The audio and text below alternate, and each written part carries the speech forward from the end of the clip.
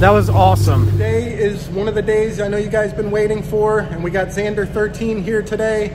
We're gonna take him for some serious hot laps in the new GT500. I've had it out for a few sessions already, one wet session, and then I had it out for like 2 dry sessions, but we did have a problem. We were blowing sound with the car, which is why we got that little primitive modification done there. Just some fiberglass muffler packing. Hopefully that gets us through. If not, we're just gonna have to lift. But we're not really here to run lap times today. We're here to have fun, let Xander feel the car out on track, and honestly, I'm still learning the car as well on track. So we're gonna get geared up and get in the car and go have some fun. Ready? Last time we were here in your 350R, I mean, I was a little nervous.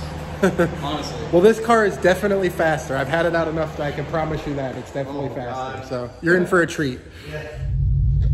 All right, this should be fun. This is gonna be a blast. I'm nervous again. I trust you though. I know you know how to drive, man. You're in good hands. Yeah.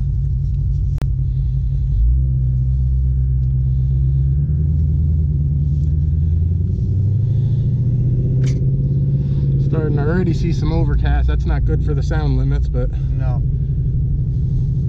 He's probably going to question me about it here. What is on your tailpipes?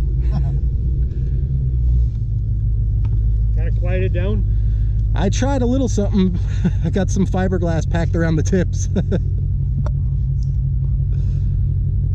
Yeah, I wonder where you learned that one. I know that ain't going to work on busy days, so I still got to figure something else. I want to be here for TT National, so yeah. We'll figure it out one way or the other. But I'll come back and get a check from it anyway. Yep.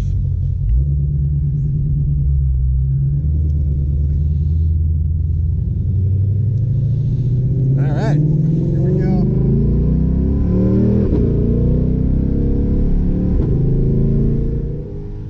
All right, guys, so here we go for our first real good full speed laps in the GT500. We got Xander 13 riding shotgun here. Getting up to about 140, 142 miles an hour on the straight here. Real good turn in. Right away I noticed it's got real good grip. Actually, it's pretty surprising that it has just as good as grip, if not better, than the GT350R. Which is really what makes this car faster than the GT350R. It does have just as good a grip, cornering capabilities, braking capabilities, but it's so much faster in a straight line, and that's how you can easily beat the lap times of a GT350R, I would say, on pretty much any track.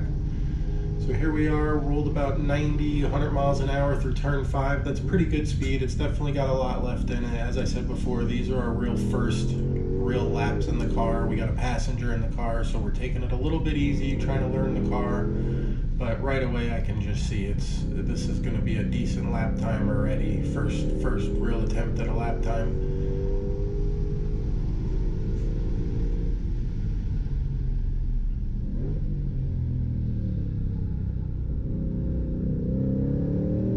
For such a heavy car, it's got, even the slow speed stuff, it's just got such incredible grip. The tires are phenomenal on this car.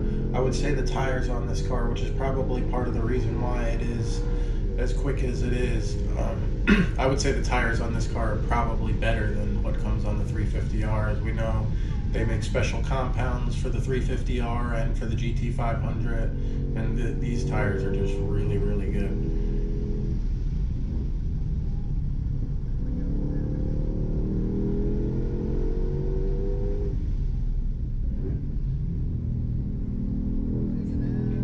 So this lap looks like it'll definitely be in the upper to mid-teens, which is a really good lap for a stock car on street tires. There's a lot of guys out here in fully track prepped cars on Hoosiers or on race tires that run, you know, barely get into the teens.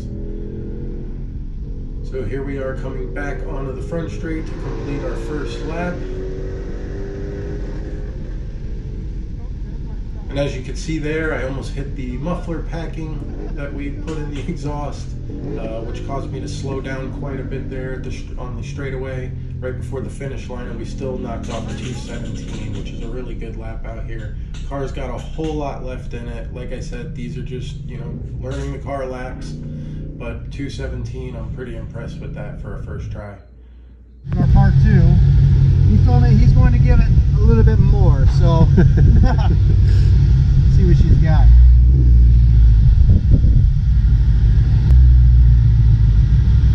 Well, I didn't throw up after the last time. I was a little queasy going through the turns, but had a light breakfast, so I'm good to go. Alright guys, round 2. You ready? Round 2, I'm ready. Let's turn the AC off this time. Yeah. I'm